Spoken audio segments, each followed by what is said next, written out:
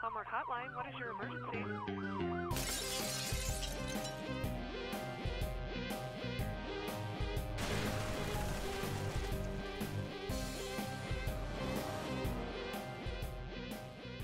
Welcome to the special Halloween edition of Homework Hotline. I'm Rebuka, a math teacher at Emily Griffith High School. Well, that's spooky. I'm also a math teacher at Emily Griffith High School. My name is Nocturnal Nathan. Are you stuck on a math problem? Well, that's why we're here. We'll help you work through the problem so that you can better understand it. Also, when you get all that candy, you can count it properly. We're here every Tuesday and Wednesday from 4:30 to 5:30 p.m. Give us a call at 720-424-1666. Calling us in allows us to help us to help you a little bit more thoroughly. You can watch our show in several different ways. You can tune into Comcast Channel 22, go to livestream.com and search for EG Homework Hotline, or watch us on YouTube by searching for DPS TV Homework Hotline. So far, we've pretty much just been answering your math questions, but next week we're going to have a science teacher here to help you with those questions. So are you confused with chemistry, spacey on astronomy, divided on which phase of mitosis is the most important? Well, starting next week, you can ask Sam. So Sam, why don't you come over to the set? Hey guys, how's it going? Hi, Sam. Hi. Nice costumes. Thank Thanks. you. I like yours too. You know, Cool. actually, this is just how I go into work every day. Oh, That's Sorry. convenient then. It kind of just worked out. Sorry. Yeah, it did. It does, works right out. Oh yeah, definitely. So tell us a little bit about yourself. So I'm a science teacher Okay. at CLA, not at Emily Griffith. Obviously, you guys That's didn't know that, I okay, guess. we forgive you. Yeah, I appreciate that. I do. I teach chemistry. At least this year, I'm teaching chemistry. My background is in geology, but Okay. also in Spanish. I have sort of a weird Oh, journey okay. that made me a science teacher. There are Oh. rocks in I Spain was too. Well, that is true. That is true. There's lots of rocks in Spain. I was a Spanish teacher, and then I Oh. decided that I wanted to use my Spanish in another way. I've been Okay. a park ranger for about 2 years. Oh. And Wow. so I worked in a park that had a cave in it, and I sort of specialized in cave geology. That's And I pretty used cool. that knowledge and that experience to go into being a science teacher. And I ended up at Gotcha. CLA after I got my science teaching license. Awesome. Yeah. Very nice. So all your science and Spanish homework questions. Oh yeah, if you have So- Spanish homework questions, you can call those in. I'll So we change can into even like do a that. different outfit. Yeah, Maybe very with a sombrero. versatile, yeah. I'll Go do back and Spanish forth. questions. That's awesome. Well, so Sam is going to join us, and we're really excited to have him. So science questions can all be answered. So thanks for joining us today, Sam. And Thanks, Yeah, Becca. looking Thanks. forward to See having you you next again week. soon. Definitely take care, guys. Welcome. Yeah, welcome. Awesome. Well, So, oh, sorry. We are we're sponsored by Emily Griffith High School, and we're not the only ones representing our school. So we also have a student, Lily. So Lily, tell us the audience a little bit about yourself and how you help us here. Hi guys, I'm Looney Lily, and I help get your questions in written form over to social media. I help get your questions to Nathan and Becca from social media, email, and text. And also at the top of each show, we have a trivia question. And the trivia question today is going to be on the first jack-o'-lanterns. If you're the first person to call in with the correct answer, you win a prize. And the question is, before pumpkins, what were used as the very first jack-o'-lanterns? We will answer that at the end of the show. All right, so if you have an answer or think you might have an answer, so a guess works as well, give us a call at that phone number at the top of your screen. But I'd also like to give you our other contact information because you can submit an answer that way or a question for your homework as well. So here's all the ways that you can contact us. Phone number top right of your screen, and Nathan gave that to you earlier. But you can also get a hold of us via social media at EG Homework on Facebook or Twitter. You can text us at 970-680-3771, or you can email us at homework@emilygriffith.edu. So those are all the different ways that you can get in contact with us. We're here until 5:30 to answer your questions live. So get a hold of us if that homework is giving you some trouble today. So in the meantime, let's go over to Lily and get some of our social media questions answered. Okay. What do you have for us? So we have a logarithms question here, and it says 500 equals 7, parentheses, 2, end parentheses, to the second x power. I am having a little bit of technical difficulties with my board. So, Nate, would you mind answering? I'm a little bit rusty, but I think I can probably help you if get a little help from you. So the question was, wait a minute. I think I'm having a little problem. All right. Okay. Well, I can't really show you how to solve it. I'm sorry, but I will try to explain this as best as I can. So we have the equation is 500 equals 7 times 2 to the 2x power. So one of the things with this equation is that your exponent is actually the unknown. And so because the exponent is the unknown in this equation, we have to rewrite it into another form. And by rewriting it into the other form, so right now it's an exponential form. I don't know if, can't see it. My screen's actually working right now. If you want to hop over to me, I got it written down here and set up. So we're going to jump over to Nate. So here's the equation. So I got the equation written down here on my screen so we can see that. So again, we're trying to solve for x here, but one of the issues is the variable is in the exponent. So as Becca and Lily mentioned, this becomes a logarithmic problem. So to start off at first, well, we want to isolate the x. So first thing we want to do is just get rid of this 7. Or I don't want to say get rid of it, move it to the other side. So I have 500 over 7 equals 2 to the power of 2x. So, and Becca, you can correct me if I slip up here for a second. What we really want to do here is try to get this exponent out of, or the variable out of the exponent. So one way we can do this is we can do the logarithm of both of this side. And I didn't leave myself enough space, actually, so I'm going to rewrite this. 500 over 7 equals 2 to the power of 2x. So again, one way that we can do this is we can do the logarithm of both sides. Oh, what happened there? So where is this?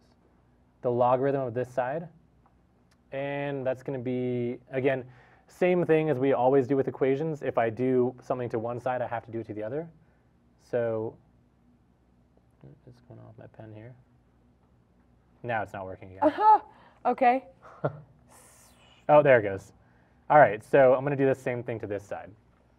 So this is definitely correct, and the only reason I'm stopping you is because there's a shorter way. Oh, okay. With this. So this is kind of what I was thinking. Run to my screen real quick. I'm sorry, Nate. I don't mean to cut you off here. That's right. If you got a shorter way to do it, then that works too. So if you have something that's written in exponential form on the left or on the top like that, you can rewrite it into logarithm form on the bottom. That's what I forgot. Rather than having to use all of the logarithm properties. And the only reason I say that is because the logarithm properties of simplifying are not necessarily something high schoolers have to learn. Okay. So they may not know those or may not be using those, if that makes sense. So the original problem, again, or you did the 500 divided by 7, is that right? That's right. And then equaled, and then it was 2 to the 2x power. Is that correct? 2 to the power of 2x, yeah. Okay. That's right. All right, so we have it, it's written now in this exponential form like this. So we're going to rewrite it into logarithm form. The base is the 2, and so we're going to say log base 2. And then the a comes from the other side of the equal sign. So that's this 500 over 7. And then equals, and then what it equals is actually the power. So our power over here is 2x. So that's our power. So now we've rewritten it into logarithm form. Another formula that we have for logarithms is called the change of base formula, and that's just basically to put it from a base of 2 to a base of 10, or a base of 10, so that we can kind of find out what it equals. I kind of usually tell my students it's a calculator equation. So what we do is, so log base b of a, the way we'd rewrite something like that is log of a divided by log of b. So in the calculator, I'm actually going to type log of 500 divided by 7 over log of 2. And that's going to still equal 2x. And so that's something you're going to, pretty much for the most part, you'll need to use calculators for logarithms. So I'm going to go ahead and find out what that is. And you end up getting, and I'm approximating, about 6.1584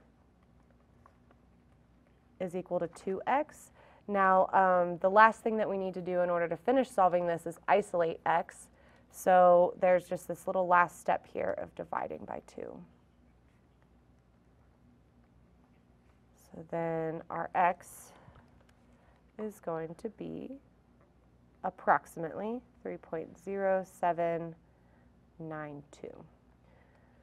So kind of summing this up, any problem where you have a variable as your unknown, or sorry, an exponent as your unknown, where your variable is in the powers, that's where we're going to have to rewrite it in order to be able to isolate it. And so logarithms is the way that you rewrite exponential equations. And that's how it works out. So hopefully that helps. Thanks you for bearing with us with those technical difficulties. I apologize for that, but we got it working. We're good to go. So call us or let us know if that was not a good enough explanation for you. Yeah, I actually worked it out on my screen. We don't need to look at it because it's kind of messy, but it got the same answer, but it was a lot more complicated and a lot messier. So that's the way I remembered how to do it, just off the top of my head. But yeah, and you know what? It's nice to have multiple strategies to solve problems. You know? And to be able to just think of whatever you remember about just all these different properties and apply them. Absolutely. There's really no way to remember all of it anyway. So Right. Yeah. Probably one of the easiest things in algebra 2, to be honest. Synthetic division is probably one of the most difficult in algebra 2. It's not I will be fun. honest. Yeah. But yeah, it's easier than I expected. And so I think we have time for one more social media question. All right, let's get that one. This one says, a square has an area of 16. How long are each of its sides? Okay, so it looks like Nate's. Yeah, my pen's still not working, so. It's like you're it gonna traded. have to- It just jumped from you to me It to did. you to me. All right, so it was an area, it was a square with an area of 16. Okay, got this one. I can do this. I'm not geometry wonderful, but I think I can handle this one. So it's a square, and we know that it has an area of 16. Was it 16? Area of 16. Okay, it didn't probably really just- say what it was, yeah. but it's just 16. Okay. The one thing that we need to know about this is that squares, or properties of squares, is that all of the sides are equal. So we know that whatever one of the side lengths are, the other one is going to be the same. And so what we could possibly think of is when we make them variables or label the unknowns, we know it's going to be the same letter. Unlike a rectangle could be like x and y because they don't necessarily have the same side lengths. So square, we know area is length times width. So we know that x times x is going to give us area, which is 16. So then we just have to solve for x. So that also means x squared is going to give us 16. And, or we can think of what times itself equals 16. And so then therefore, it's going to be 4. The only other thing that could be multiplied by itself to give you 16 would be -4, but that wouldn't make sense in the context of this problem. And so we have to go with our positive answer. So our side lengths of our square are going to be 4. Hopefully that helps. That was a geometry question I could get. That was. I appreciate you taking that one for me while No I had problem. some technical difficulties over here. All right. It's just a crazy, spooky episode. It is. It makes sense for Halloween, right? All right. We'll go. All right. We actually have a One little more time for social- one more social Okay. media. All right. Okay. Let's get some of those answered. So he says that he just needs help setting it up, but he can take it from there. And it says, in a shop, the cost of 4 shirts, 4 pairs of trousers, and 2 hats is $560. Where do you shop? That's expensive. And then it in says, a shop, the cost of, okay. I'm sorry, I'm just Oh, no, trying it's to write all okay. this down. And then it says the cost of 9 shirts, 9 pairs of trousers, and 6 hats is $1,290. What is the total cost of 1 shirt, 1 pair of trousers, and 1 hat? Is okay, is $560, and then 9 shirts. 9 Oh my goodness. trousers. I'm going to say 9S for shirts. Okay, you can cut to my screen. I'm kind of setting this up right now. And that's actually sometimes some of the difficulty of word problems is setting them up and sifting through all of the words. So it's a, oh my goodness, 2 hats is 5, 9 shirts, 9 trousers, And 6 hats. is, 1,290. and 1 shirt, 1 trouser, and 1 hat is going to be, we don't know. Okay. Well, actually, so this is a problem that has 3 variables, but doesn't have 3 equations. So I'm not really sure if there's enough information to set this up. Yeah, you really need 3 different equations. Can we see that problem one more time? Make sure we're not Yes. missing anything. So I'm guessing what might be missing is the cost of an individual shirt, maybe? Or an Yeah. individual item? Yeah.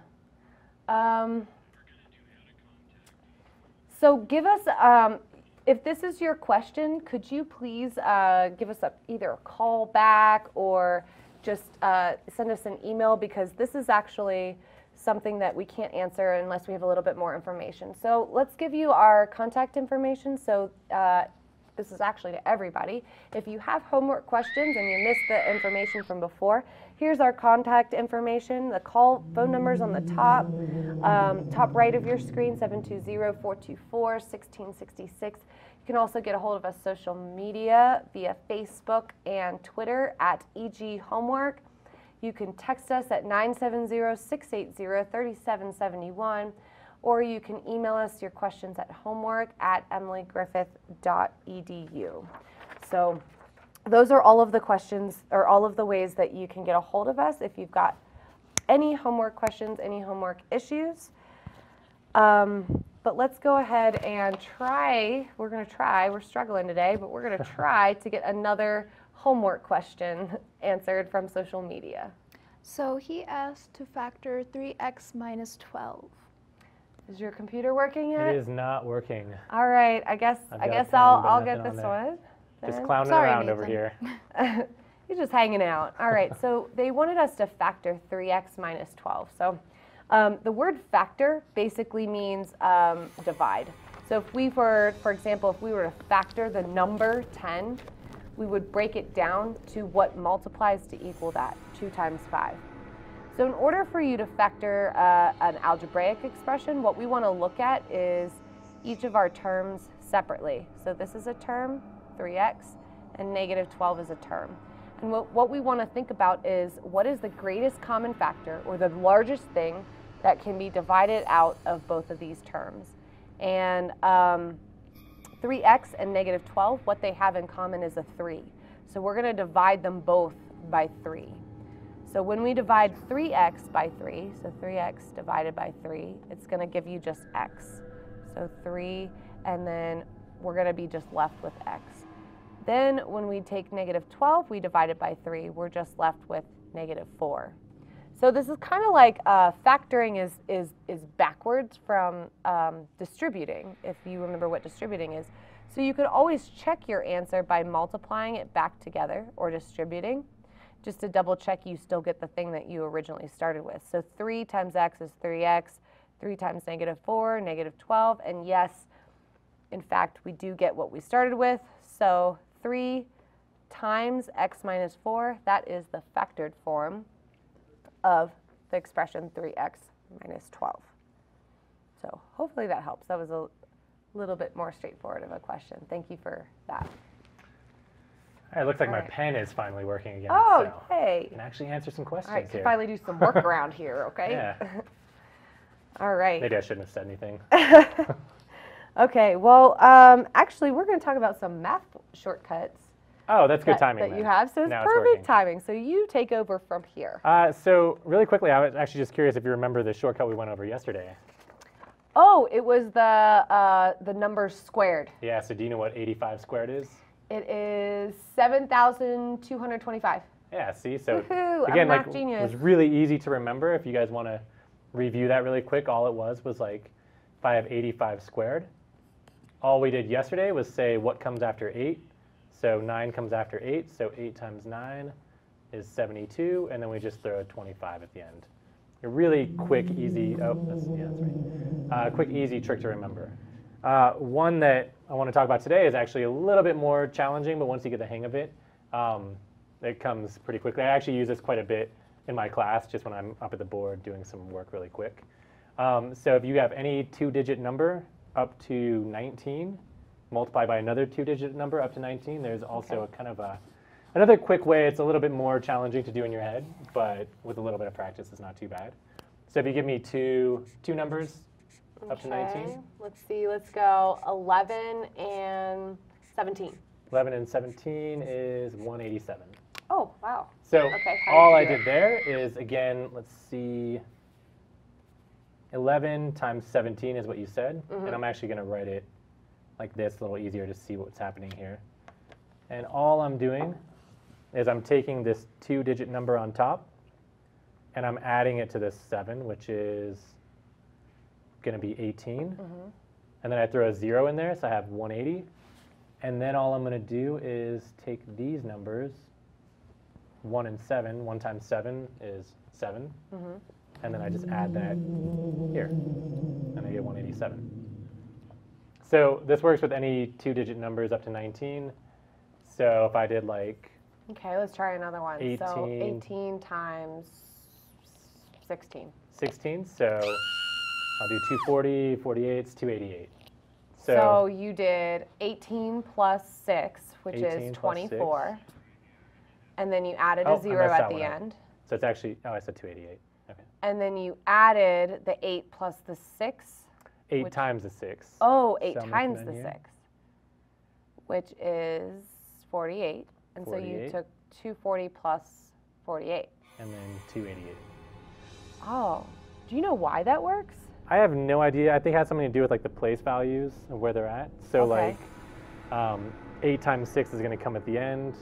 So you're definitely going to have to multiply those and add them. Okay. But we're still getting the 18. Oh, maybe it has to Not sure do why it with works. the tens. I think it does. You know, with by the multiplying by placing. 10, Yeah. something like that. So it only works on 2-digit numbers from like 11 to 19. Okay, that is really interesting. Yeah, so it takes a little bit more practice. You can see it's a little bit more involved than what we did yesterday, But still, yeah, and yeah, it's helpful. nice- Like you don't have to pull out your calculator so if you much. don't and have a kinda- calculator, you could Yeah. definitely do that a lot easier. Yeah. Very cool. All right. All right. Do you have any other shortcuts? So there are some actually. This isn't like a shortcut, but if I did like 20, let's say 23 times 19, you might have a way of doing this where Okay. what I do is think of something that you can multiply easily, like maybe 23 times 20, which would be 460.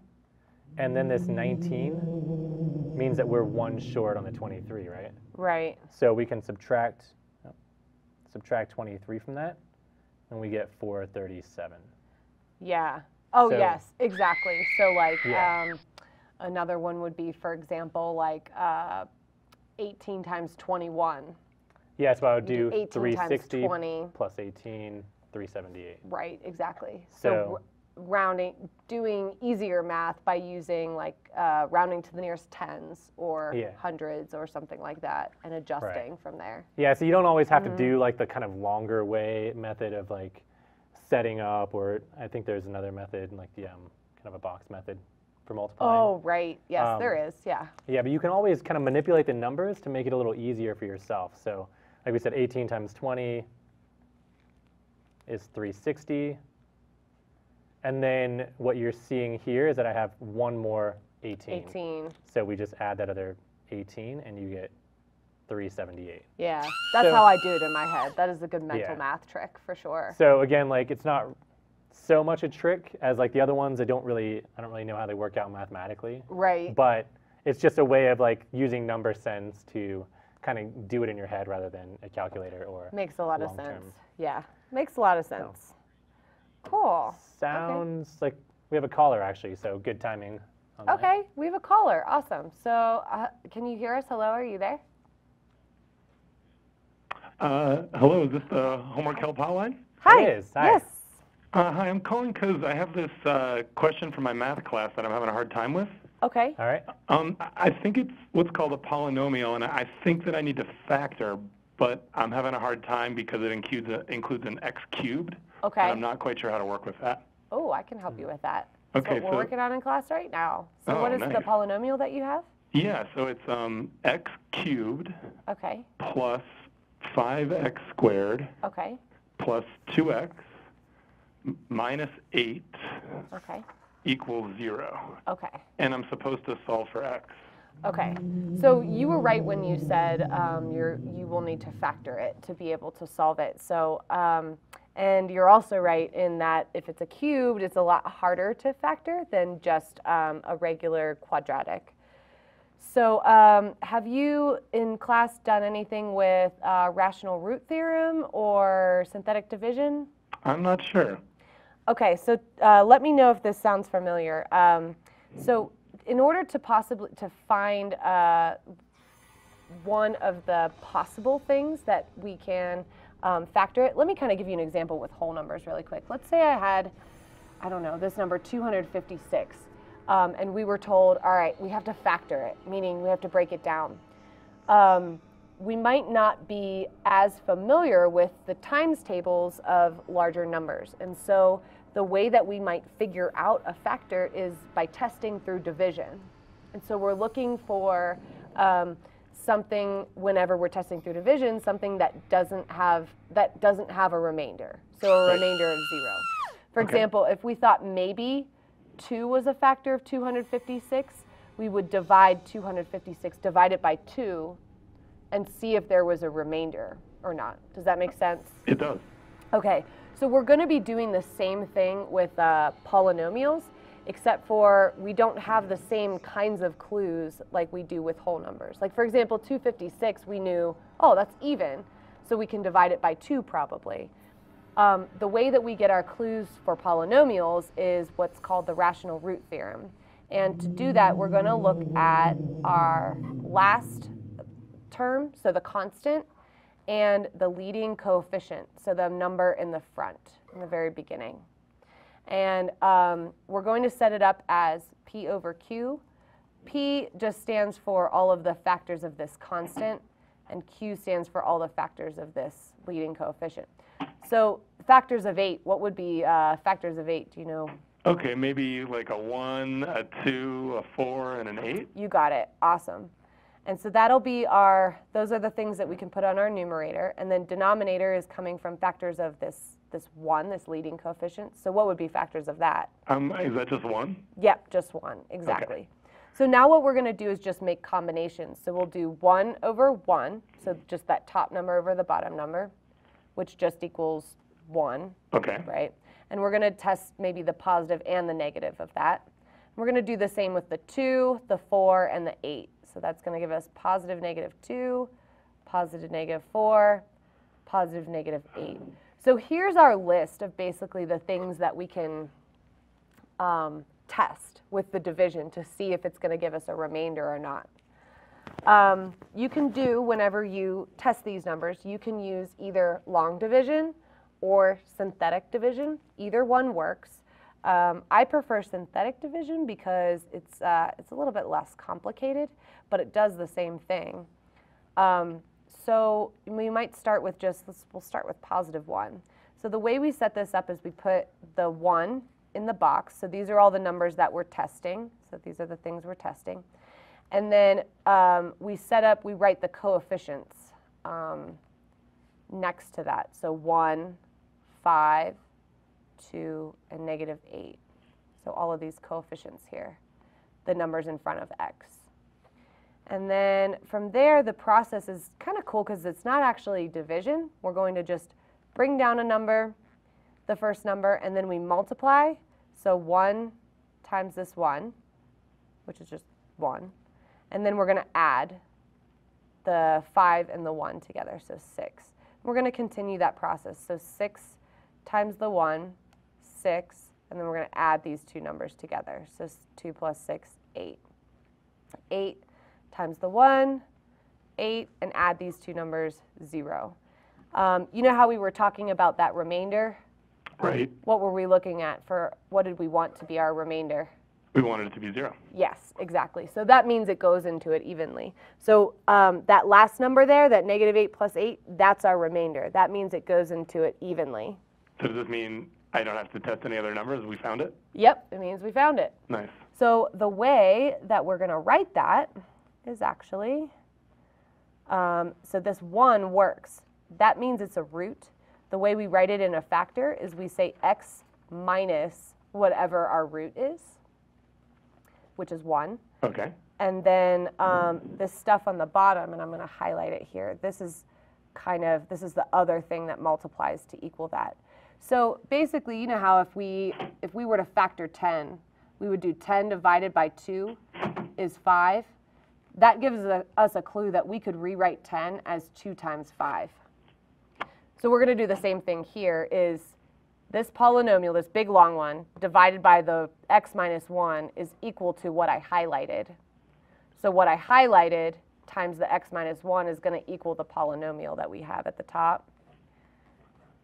So these numbers here are all of the coefficients of our answer. So the 8 is the constant, the 6 is the coefficient in front of x, and the 1 is the coefficient in front of x squared. Gotcha. So it would look like that. So then from here, we still have to factor that x squared, and that you might be familiar with already, but that ends up factoring into x plus 2, x plus 4. Right. And then from there, since it's factored, we can just set each factor equal to 0 and solve for them. So what would this first x give us? So it looks like +1? Exactly. So one of our answers is x is 1. And then what would the second one give us? -2? Good, exactly. So that would be our second answer. And then our last one would be? -4. You got it. So by using this synthetic division to help us factor, you can break it down to all the smallest factors and then therefore solve it. So did that help? Yeah, that helped a lot. That made a Okay. lot of sense. Thank you. Good. I'm glad. Call us back if you have any more questions. Thank you so much. Okay, I definitely will. Take care. All right, you too. I really feel like you're doing all the work today. I know. Whew. Let's get you some work. Yeah, let's see if we can find anything. I think I have a geometry question for Oh, you. right. yes. It says, in a quadrilateral, 2 angles are equal. The third angle is equal to the sum of the 2 equal angles. The fourth angle is 60 degrees less than twice the sum of the other 3 angles. Find the measures of the angles in the quadrilateral. Ugh, that's a tongue twister. Whew. All right. So We had to get you some work, you know? I think so. I shouldn't have commented. So on my screen, I just drew a quick quadrilateral. I think this might be another systems equation when I'm looking at it. So Kids just love these systems. Yeah, I think everybody seems to. Well, they're tricky. That's probably Yeah. why people Yeah. have questions on them. That's true. So I drew a quadrilateral. This isn't going to be to scale. But first of all, I'm going to just label everything. When I look at this problem again, I even think it looks pretty complicated. But I think just going through and labeling everything is going to help. So I'm trying to find all the angles in the quadrilateral. So I'm just going to label them. So first I'm going to have an angle, and I have 2 angles that are equal. So if I call this angle x, then I can also call this angle x. It says the third angle is equal to the sum of the two equal angles. So I'm going to call this my third angle. Well, we know this angle is equal to the sum of my two equal angles, so those two angles added up. The fourth angle is 60 degrees less than twice the sum of the other three angles. So fourth angle, I probably need a little bit of space here. I'm going to say my fourth angle is 60 degrees less. So again, messy, but I'm just going to go through this piece by piece. 60 degrees less, so we're saying we're going to subtract. Then twice the sum, so I might still run out of room, twice the sum of the other three angles. So one of my angles was x, another one was x, and the other one was x plus x. Right. I'm going to erase this and kind of clean this up a little bit. Oh, no, that's a little bit too much. So I'm going to put that minus 60 back over here. So I'm going to again read through this problem and make sure that I got everything set up correctly. Again, these more complicated problems, I'm looking at this now and it's not a systems equation. But when I look at this, I want to make sure that all this work I just did actually fits in the problem, so I'm not solving this kind of mess of a problem and then realizing I set it up incorrectly. So I'm going to walk through it again. I said two angles are equal. So I got my two equal angles, x and x. Got them here and here. So that works. Then I have a third angle that's equal to the sum of the two angles. So that's the sum of the two. And the fourth angle, the tricky one, was 60 degrees less than twice the sum, so twice the sum of all the other angles combined. So all I did was add them up. And I have x plus x plus x plus x. So from there, actually, this becomes not too difficult to solve. You also need to know properties of a quadrilateral. When I look at a quadrilateral, I know that all the angles have to add up to 360 degrees. So actually, it's going to be a little messy, but a lot of this is going to come down to just being careful and simplifying. So I'm saying all the angles, so my first two angles, x plus x, plus, I'm going to put these in parentheses to make it a little more clear that these are my first two identical angles, plus my third angle, x plus x, plus my fourth angle, I'm putting everything in parentheses or in brackets, 2 times x plus x plus x plus x. Make sure I got enough parentheses here, minus 60. And we know the sum of all the angles in the quadrilateral have to equal 360. So I'm setting all of this equal to 360. So that's why I said this really becomes just an exercise in being careful with your work and also simplifying a lot. So I'm going to go through this piece by piece, kind of using, I'm going to add all these up. X plus x plus x plus x is going to be 4x. And that's all of this right here. Then this is a little bit more to work with. I'm going to keep this in parentheses. 2 times another 4x minus 60, and still equals 360. So all I'm really trying to do here is simplify and kind of whittle this down into a problem that's, again, more manageable. So I'm continuing to simplify. So I'm using PEMDAS. So the first thing I want to do is simplify everything in the parentheses. So I have 4x plus, and inside the parentheses, 2 times 4x is 8x minus 60. Still leaving my 360 alone. I haven't done anything to this side yet. And continuing to simplify.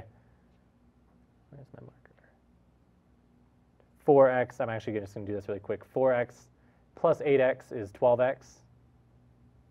And then minus 60 equals 360 degrees. So all I'm going to do now is add 60 to both sides. And 12x equals 420. All right. So now I need to quickly just divide 420. So I'm going to divide 12 from both sides. And I'm going to get x equals 35. Okay. So I haven't actually answered the problem yet, because if you look back at the problem, and I think this is an important step in that I've seen a lot of students just stop here at x equals 35 and be like, I figured out what x is.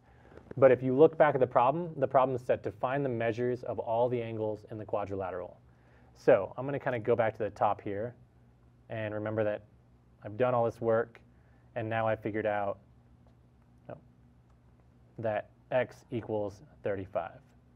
So I'm actually going to quickly draw another quadrilateral so I have some space here. Well, I know that this angle has to be 35 because it's x, 35 degrees. This angle has to be 35 degrees. And then this angle is the sum of the two identical angles. So 35 plus 35, which is 70 degrees. And now I have two options here. I can either kind of go back here and plug all of this. I can plug 35 back into all of this equation and figure it out. Or I can just remember what I talked about with quadrilaterals, and that they should all add up to 360 degrees. So I know that I have a 35-degree angle, another 35-degree angle, a 70-degree angle, and I need to know, I'm just going to call this a different variable, call it y. All has to add up to 360. This is getting a little messy. I'm just going to go ahead and simplify. 35 plus 35 plus 70 is going to be 140. Plus that other angle that I'm looking for is going to equal 360. And then we're just solving by subtracting 140 on both sides. So y is going to equal 240 degrees. So my last angle is 220. Oh, 220? Oh, sorry. Yeah, 220. That's okay. 220 degrees. So scratch out this over here, and that should have been 220. Thanks for catching that. Yeah. So that would solve my problem. Again, it's a lot to work with, and when you first read this problem, it seems a little intimidating. But just go through. Drawing a figure always helps. And just, start with what you know, start with what's easy, and just try to plug everything into the quadrilateral and think about what you can do from there. A lot of times those word problems are very difficult, and the way that you sifted through that and just took it one little part at a time, that's exactly how I try to direct my students to solve them too, because it's difficult. Just one sentence at a time. Yeah, Don't very true. One piece at a time is not too hard. All right, so we're going to go to the commercial, check out some information about Emily Griffith High School, and then also another show that we have on our network, so check it out.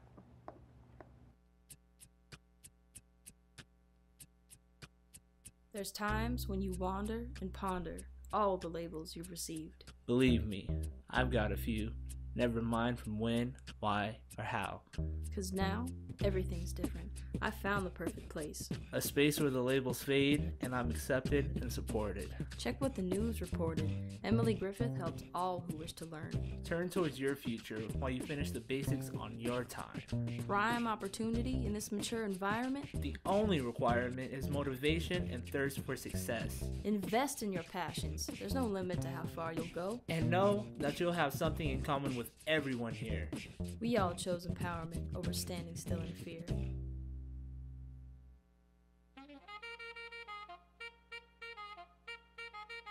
Welcome to Nerd Necessities Network. You're probably thinking, what is Nerd Necessities Network?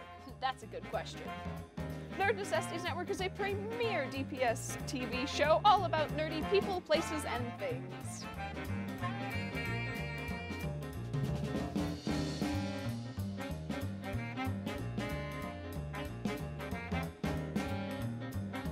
You can check us out on Facebook and YouTube and all the social networks. That's a wrap!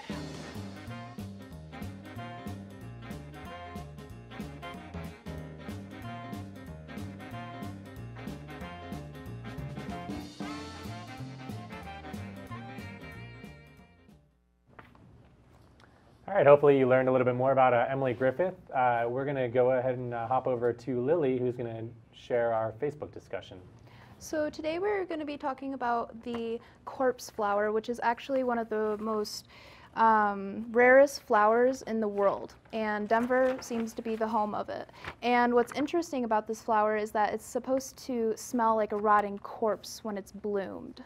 So it's kind of gross, but it's kind of cool at the same time. So Yeah. I gotta be honest, I'm kind of glad it's a rare flower and it's not just like blooming in my yard. Everywhere. oh no. So it's actually nicknamed Stinky, I heard.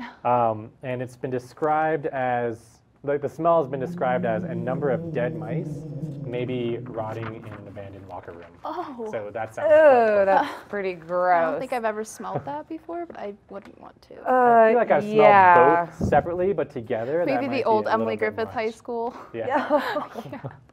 Terrible, terrible. So after it blooms, what happens is in the course of like 72 hours or so, it releases this scent and the purpose of it is, there actually is a purpose to it. And the reason is that it's trying to attract bugs so that the bugs will pollinate it. And so these bugs are attracted to this corpse smell, basically. And then what happens is once it gets pollinated by the bugs, the flower dies, and then the plant actually goes dormant for another half dozen years. So it doesn't bloom very often at all. It blooms again in another half dozen years. So yeah, this actually was in Denver relatively recently. I think it was in August it was blooming, actually. Yeah, I was gonna say it was at the end of the summer, I think, is when I heard about it. So I don't know if I'm sad that I missed it, or maybe I should have gone. I thought about going, but then I Oh, thought, no. I don't know. Did a lot of people go see it? Or? I heard that at the Denver Botanical Gardens that over 35,000 people went to go see it or smell it, I guess. So yeah, over just a 10-day period. So Oh, wow. I find that really crazy in my opinion. I imagine that's a lot higher volume yeah. than you're used to. They probably made a lot of money that day. So That's true. That's yeah. true. Wow. So, oh, it sounds like we have a caller. All right. So let's get our caller. Hello. Hello, you there? Hello. Hi, I got a math problem that I need some assistance with. Okay. All right. That's what we're here for. Yeah.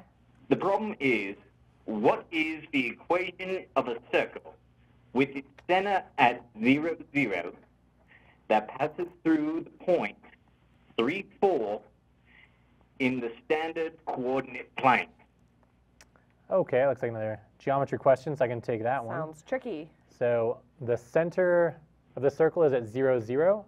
Correct. And it passes through the point 3, 4, right? Correct. Can you see this on my screen? Are you watching now? Yes, I am. All right, so I'm going to do a couple things. I think it's helpful to kind of see what this looks like. So I'm going to go ahead and pull up a graph so I can draw a circle on it. So I got a graph up here. Now, the thing with this problem is you really need to know the equation. Sorry, I'm having a little trouble moving this. The equation of a circle. So I'm going to go ahead and write that on my screen before we get started. And when you're looking for like the equation of a circle or a quadratic equation, and you have some information, I think one of the best things you can do is actually just write down the equation first before you do anything else. And then you can start to think about like what you know and what you need to know. All right? Sounds good. So I'm going to go ahead and write this down on my screen. Oh, fix that real quick. Need a parentheses there. So does this equation look familiar? Yes, it does. Okay, so let's really quick think about what each piece of this is. So when I look at this, you have the circle center. I'm going to go ahead and highlight some of these variables, like H, K, and R. So in this equation, if you remember, the H and the K are going to represent, so I'm going to say HK. This is going to represent the center of the circle. Does that sound familiar? Yes, it does. Okay, so I'm going to go ahead and draw a circle over here. Clean that up a little bit. Oh. So I'm going to have a center right here at the origin at 0, 0, right? All right. Now I'm going to do my best to draw a circle here, but I got to be honest, it's probably not going to be the best circle. But we're passing through the point here, 3, 4. So it's going to look something like, that kind of looks like a circle, right? Yes, it does. All right. You got a general idea. It's circle-ish. All right. So when we're saying, I'm going to go ahead and start plugging in what I know here. This point was 3, 4. So we said the center was HK. So I'm just going to go ahead and plug in everything I know here. So x minus the h, which is going to be 0, because that's my x coordinate of the center, and then that's squared, plus the y minus 0 squared, and then that equals r squared. Is this looking a little familiar to you? Yes, it does. Oh, sorry, there should be a plus in the middle there. Oh, I see. Fix that. Okay, so one of the things with this is actually, I have most of this resolved. I'm going to simplify this really quick, actually. So x minus 0 squared is going to be x squared plus y squared equals r squared.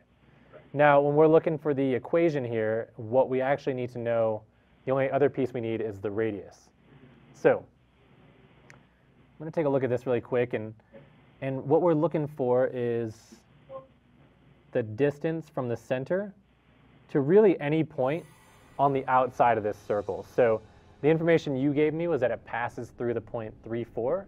So we're going to use that. So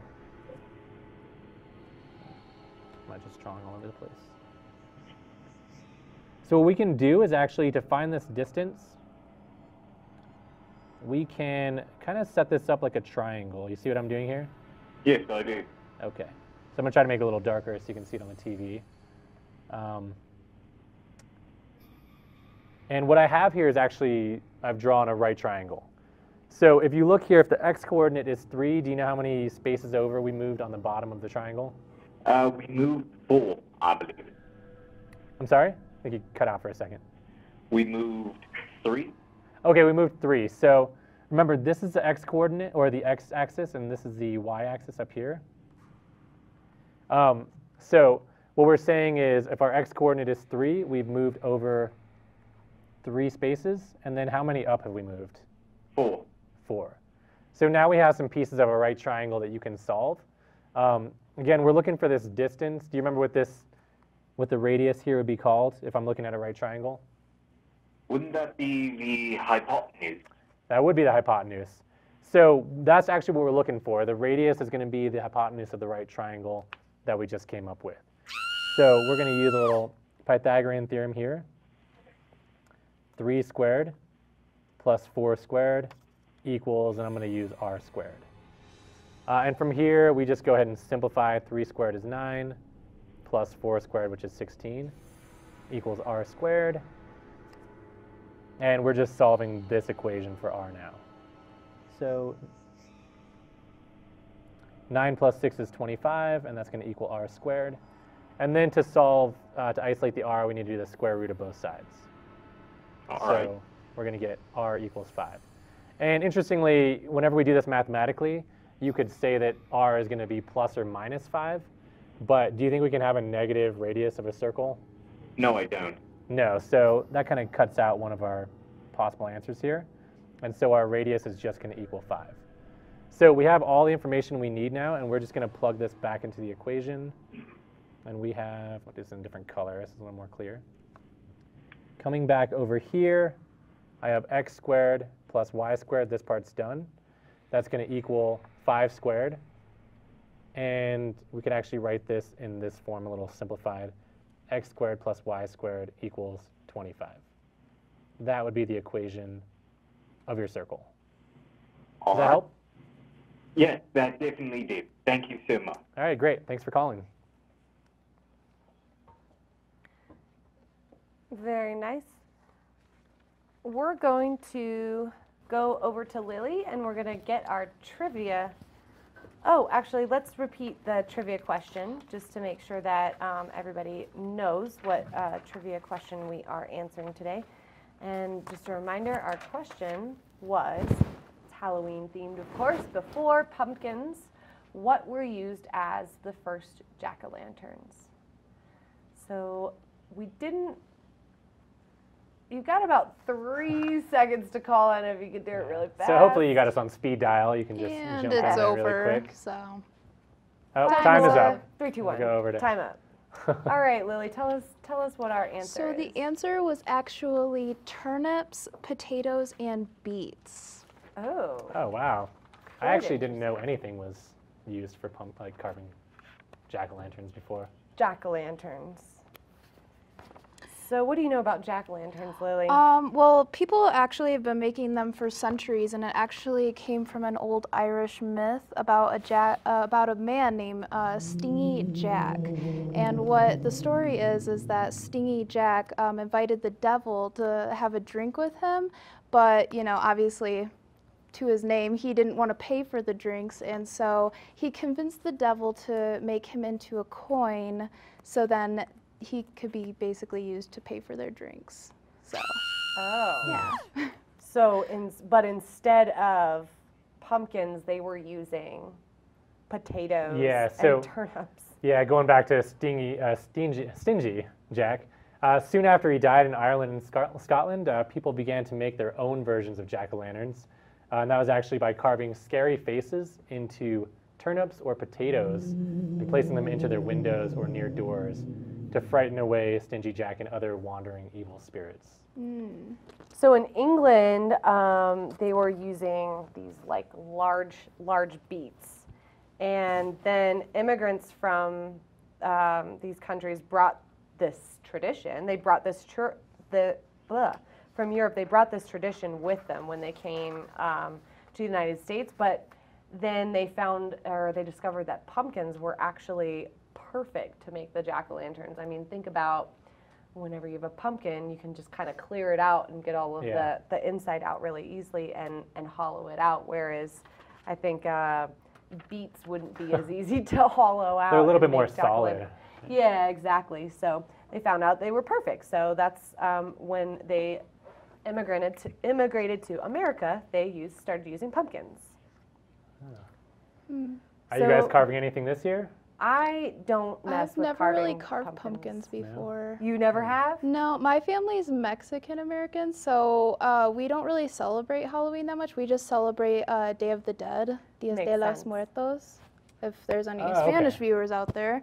But yeah, so we don't really celebrate Halloween that much. My parents are really Catholic, so they're kind of iffy about Halloween, so we've never really carved pumpkins. I didn't really carve pumpkins till I was like 16 years old. So. Yeah. So. What did you carve when you were 16? When I did carve a pumpkin, I tried to carve Beetlejuice, and it did not turn out like Beetlejuice at all. It just turned out like a man with, it just turned out awful. It didn't even look like a man. It just looked like a blob of nothing. His hair was like spaghetti noodles. It was awful. I tried to do too. I carved a stormtrooper a couple years ago. Oh, that's awesome. It kind of, I think it looked like a stormtrooper. I would argue that. Actually, I think fancy. As it started to age and kind of sag in, it looked more like a stormtrooper, which I guess is what I was going for. There you go. Now you just need to carve it earlier. Yeah. So what are you going as Halloween this year? I don't know. I already got this awesome clown wig, so I might just continue with that. Yeah, I'm going to keep doing my little she-devil thing, maybe. I don't know.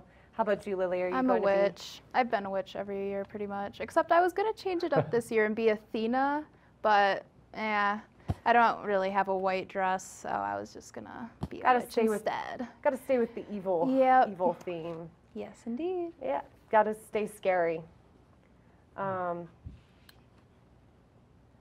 I love giving out candy, though, for Halloween. I don't love dressing up myself or trick-or-treating myself or carving pumpkins myself, but I love giving out candy because I love seeing all of the little kids come to my doors with all of the cute costumes. So, all right, so for Halloween weekend this year, please be safe.